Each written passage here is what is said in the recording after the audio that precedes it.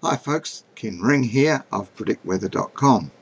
Just to mix it up a little bit and change the subject tonight, I thought we might talk about rainbows. Rainbows are beautiful things. They feature a lot in folklore. Not many people know too much about them, it seems, but I thought I'd share with you some of the few bits that I've noticed and that I've studied over the years. Rainbows are actually very high distant mists, and they're shone upon by the sun at a reflective angle so as to disperse the white light into spectral colours. They're like little prisms each one. For a rainbow to form, there have to be clouds of a certain height, and this is most often possible with the moon out of the sky. So we're talking about a first quarter moon in the morning, or last quarter moon in the afternoon, or during a full moon time when the moon's not in the sky until the evening. Now the time of the day is important. If you see a rainbow in the morning, generally it's in the west. In fact, it's always in the west. And in the evening, if you see a rainbow, well, it's always in the east. And a rainbow in the west means that rain is coming, and a rainbow in the east means that rain is going.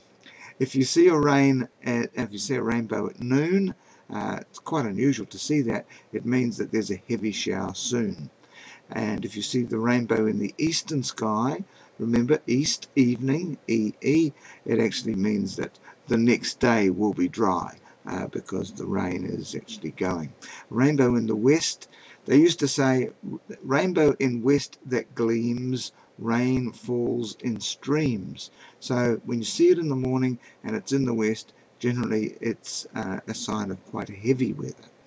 If you see small broken pieces of rainbow and it's against a cloudy sky, sometimes they're called weather galls, and they signify storms and blustery weather around. So it's the rainbow plus the clouds. If a rainbow fades very quickly, then they reckon good weather is on the way. That's a very old folklore thing that you see it and suddenly you look again and it's gone. Well, generally there's enough heat in the atmosphere making it disappear quickly, and it's a sign of good weather. Now the height of the rainbow is quite important, and the distance of it. So if you're over water and the rainbow actually doesn't reach down to the water like to the sea, it sort of hangs in the air, then that's a sign of good weather following, the good weather not far off, a clearing. But if the rainbow is low down in the mountains, so you're looking at it and it's just appearing over the top of the mountains, that's supposed to be a bad sign for crops. If you see a rainbow at great distance away, so it's right over some hills way in the distance, that is a sign of good weather coming as well. Now the colours are quite different, because sometimes you look at a rainbow and one colour predominates over and above another. If you see red predominating, red is a sign of wind. If you see green, more green, darker green, green means rain in the rainbow. And if there's a bigger band of blue, or if the blue is brighter, it generally means that there's a clearing soon. Blue is the sign of clearing and fair weather to come.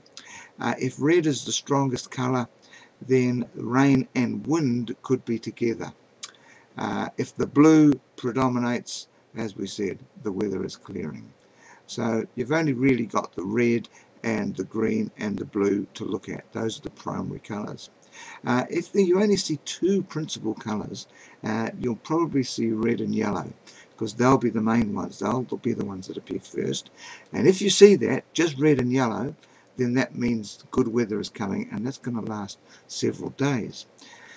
If the green is large and very bright, remember what we said, green is the sign of rain, whereas red is wind. So green, large and bright, is a sign of continued rain, if that green is predominating. If the rainbow is very wide, that means, and the colours are very distinct, big and wide, very distinct, and the green and the blue are predominating, well, that generally means that there's going to be a lot of rain the next night in 24 hours time. And when you're looking at it and it's starting to disappear, and the red color is the last to disappear, well, that actually means that there's still more rain and wind to come.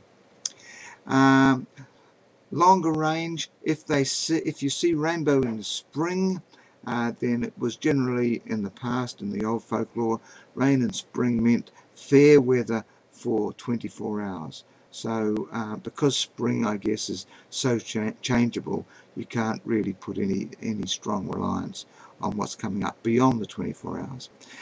If you've had a lot of wet weather and you see a rainbow, well, of course, it's a sign of clearing up. But if the rainbow disappears all at once, just like what we said before, the rainbow disappearing quickly, if the whole thing disappears all at once, then that's a sign of good weather coming. And lastly, if you see triple rainbows or double rainbows, they're quite pretty. You see one above the other. That means fair weather for now, but heavy rains are coming again soon. So double rainbow, not so good, just a temporary clearing, and then you're going to get some more rain. So I hope when you look at rainbows, you might get a bit of a new idea about them, and share this with your friends, especially your kids. Kids love rainbows, and they might get something out of this little video clip. Thanks for watching, and we'll bring some more to you soon.